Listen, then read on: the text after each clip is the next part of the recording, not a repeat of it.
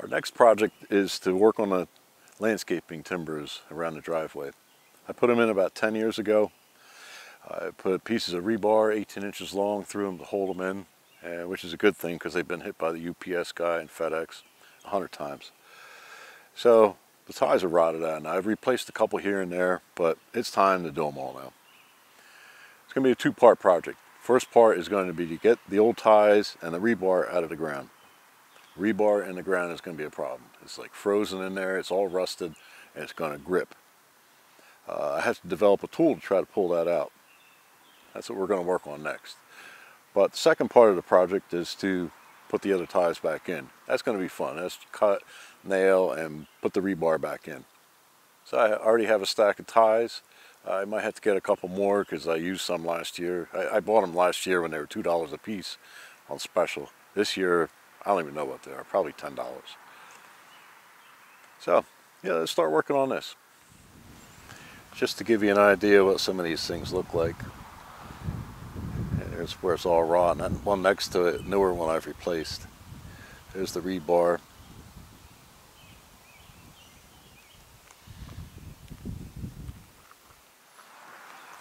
Another one rotten. Rebar sticking out. Another downspout got crushed. Damage. Here's another one's all shot.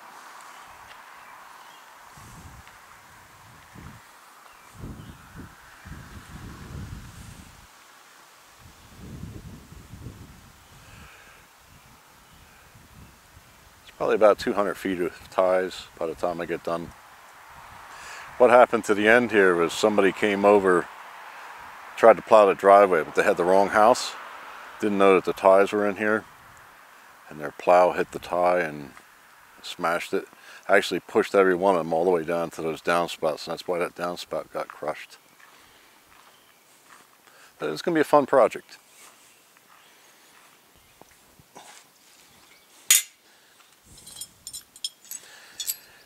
So I'm going to run through what I envision as my extraction device for rebar. The key is going to be this right here. Don't know really what it's called. All I know is it cost me 15 bucks at Tractor Supply. Kind of hurt a little bit. Most I spent there for a long time. But the idea is that there's going to be a chain on one end of this. This is going to come down.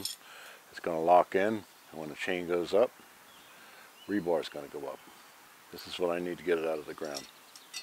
And some of it's actually bent in the ground, so that's going to make it even worse. So, on to the rest of this. This is just some old angle iron that bed frames are made from. I missed a bed frame at work. I get free bed frames because they usually go in the trash. Another piece of heavier metal for the bottom, so I don't have to worry about metal deflection. We'll weld this all together. I'm going to put a pivot point up in here. And this used to be part of a clothesline in my house. Real heavy walled, galvanized. I'm going to cut it down maybe 4 feet or so. Drill a hole through here, make my pivot. On the end of this, we're going to have their chain here. And that is going to hook onto this. Clevis, maybe? Is that what it's called? So yeah, that's the idea. I hope it works. This is the mock-up of the rebar puller. I've got the base of it welded together. I have the chain just hanging off the front because I'm not sure how far out I'm going to want it. I'm using that eye hook that's on there. I welded it shut because I know that's going to be one of the weak points. Bed frame. Welded together. That's it so far. More to come. Time really got away from me this spring. I had wanted to work on this landscaping tie project earlier. I never got back to it. I did make my tie rebar puller. I'm going to see if that works now. I don't have time to do much of anything today. It's too hot. It's about 90 degrees with about, feels like 100% humidity. So I'm going to do 1 or 2 just to see if it works, and then I'll come back to the project when I have a couple cooler days and get really cranking on it. Let's go see how it works. Here's a corner piece of one of the ties. I know it's kind of hard to see, but it's in there. It's mostly rotting out.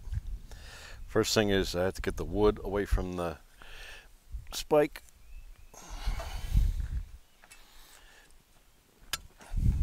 Shouldn't be too hard because there's not too much left.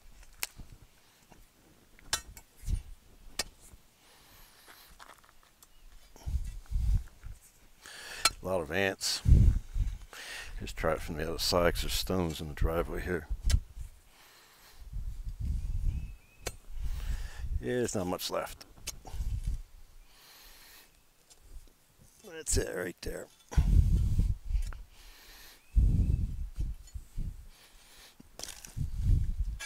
Out. Okay. Right here is my rebar.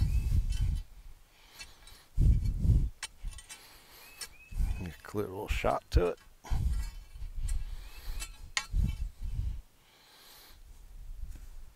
Again, this is a trial run on this. Not really sure how it's going to work. We're going to give it a shot.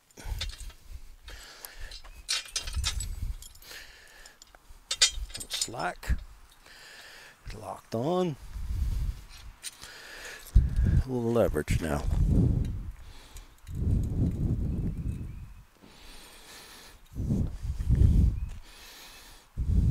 Here she comes. Using hardly any effort whatsoever.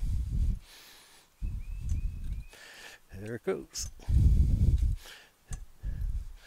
Not a physicist, but I figured this is the way it would work. And it is.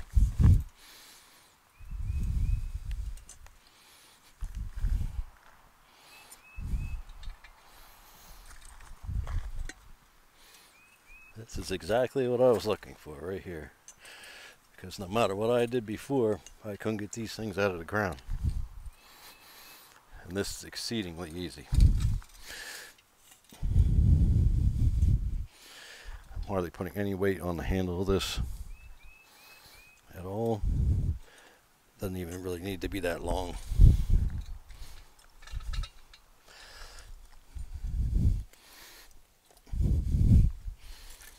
I get the hang of using this.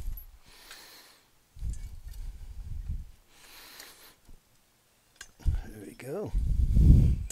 Should slide down on its own, but the rust has made the diameter of this rebar a little bit wider than it was.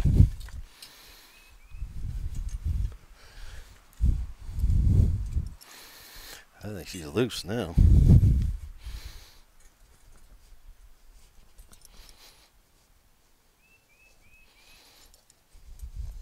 Here it is. It works. Success. Love it. So this is the tool. This is the one that's going to work and it's going to get them out for me. Great. Now let's hope for a cooler day. Today I'm going to start working on getting some of these ties up. Of course I picked the best day of the year, 92 degrees. At least the wind's blowing. I hope it's not picking up in the mic. But yeah, we'll start on these. I have some of my tools in the back of the trailer, my lifting device, and we'll start on it. We'll see how far we get.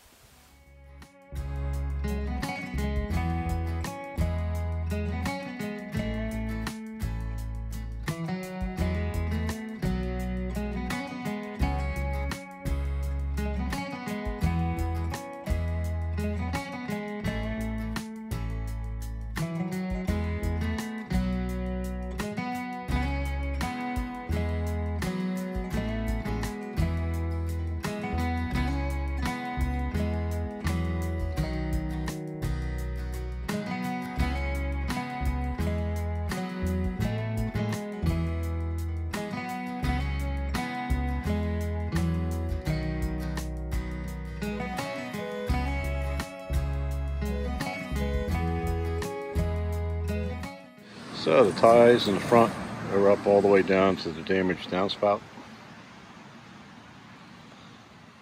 I'm pleased with the tool that I made. Had to modify a couple things. Of course the eye bolt broke that came down here, so I just wrapped a chain around. I had this from tree felling.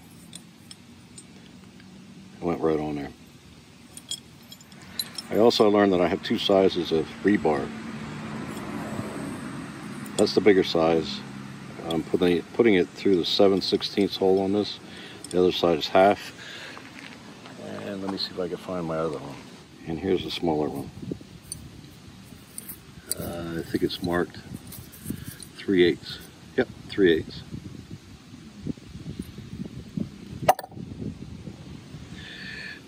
I had a problem getting a few of these out because the ground here is so dry, and there's a big maple tree right above this area.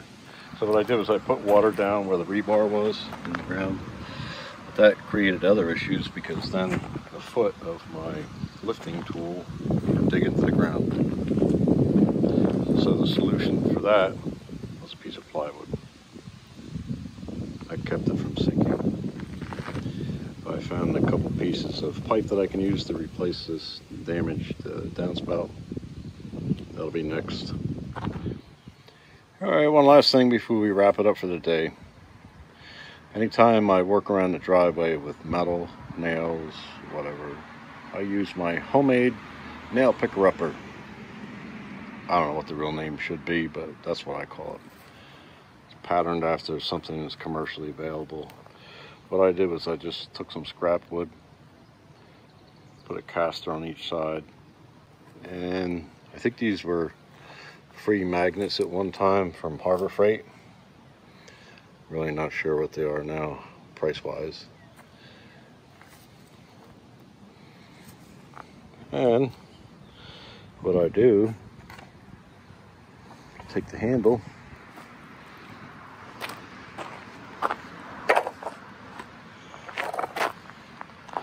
all I do is I pull it along on the wheels, especially where the cars go. And if there's any kind of metal, nails especially, I'm going to pick it up.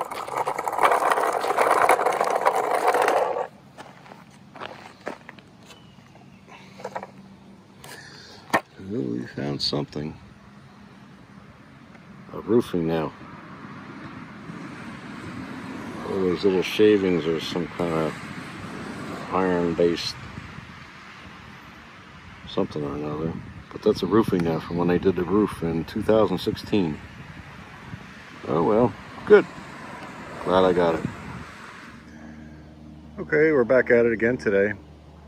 Strung a line all the way along where I want the ties to go.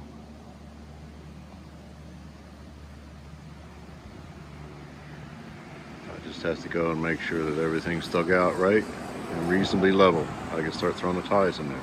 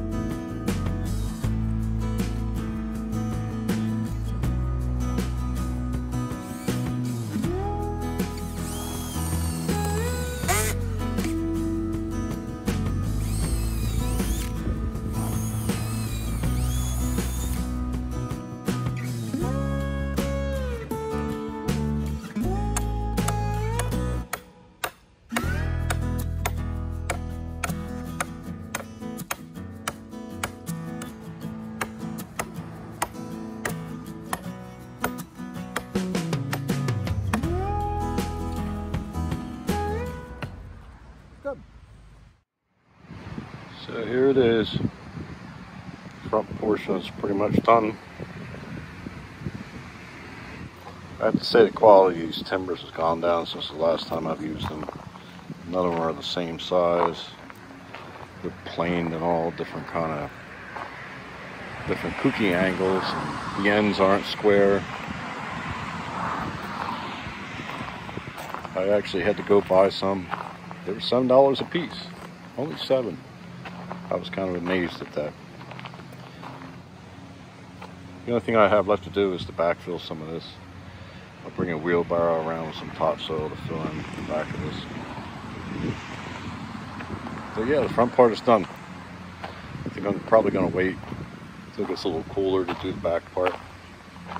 I'm going to have to get some more of the timbers also. But yeah.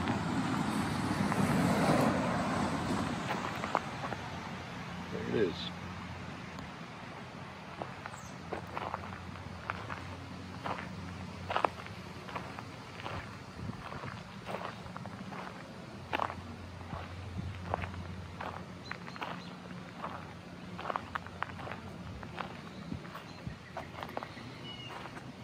I did wind up with a couple of these ties that I can use for something else. The rest of them are going to go in the trash.